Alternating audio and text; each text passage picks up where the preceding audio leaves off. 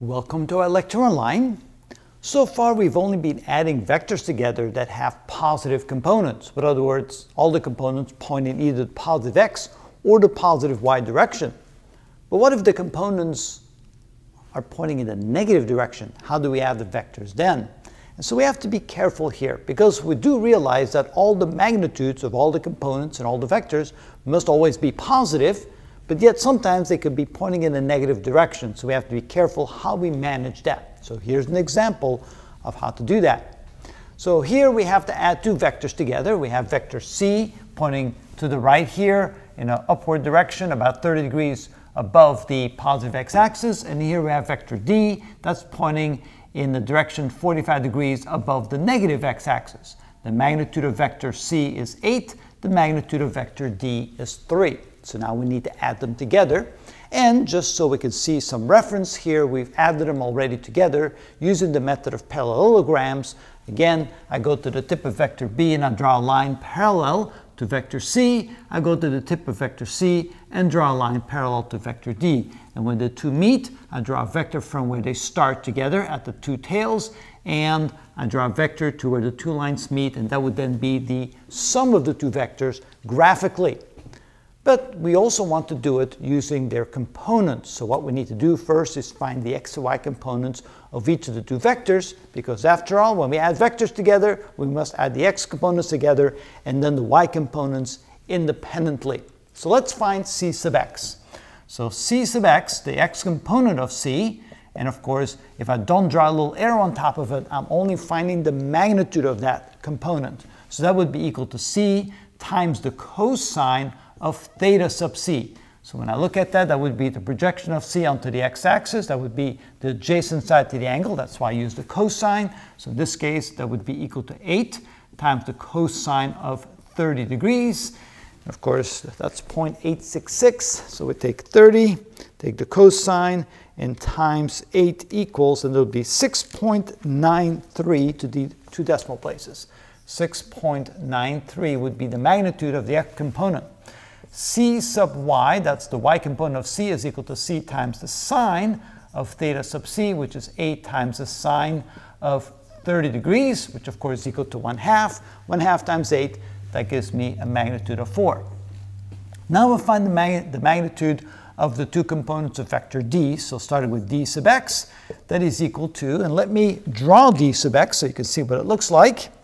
So when I project d onto the x-axis, I find here this would be d sub x, and notice it's a component, it's a vector pointing to the left. And then when I project this onto the y-axis, I can see here that this would be d sub y, d sub y, like that. So here are the two components representing the vector d.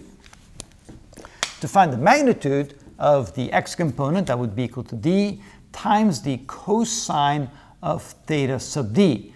Here's the angle, theta sub d. This is the adjacent side to that angle. This is the hypotenuse, so it's the hypotenuse times the cosine of the angle. So in this case, it would be 3 times the cosine of 45 degrees.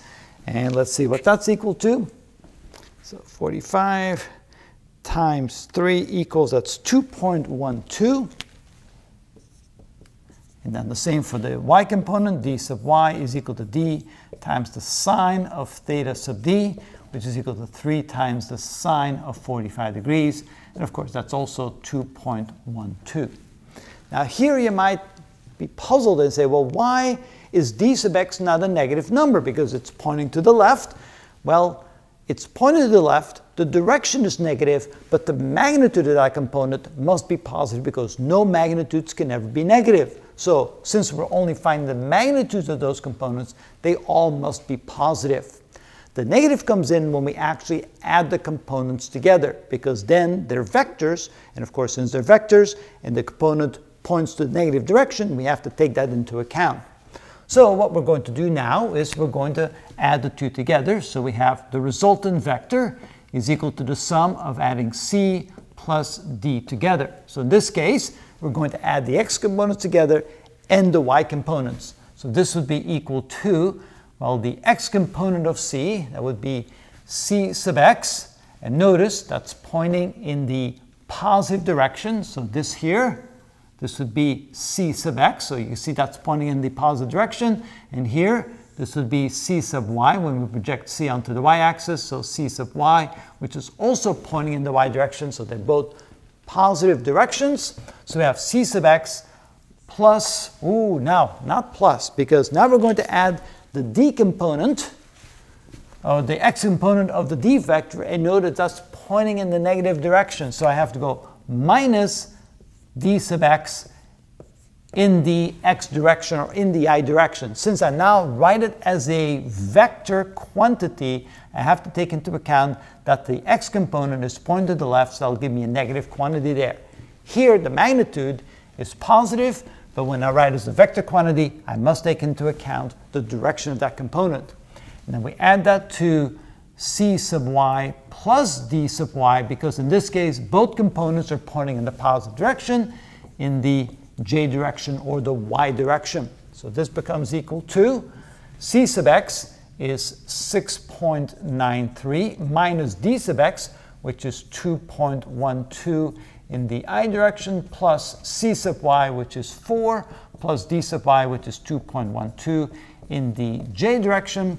So now I subtract this from that, so that gives me 4.81 in the I direction plus 6.12 in the j direction, and that is the resultant vector, the sum of vector c and vector d together. Now when you take a look at that, you can see that's about right.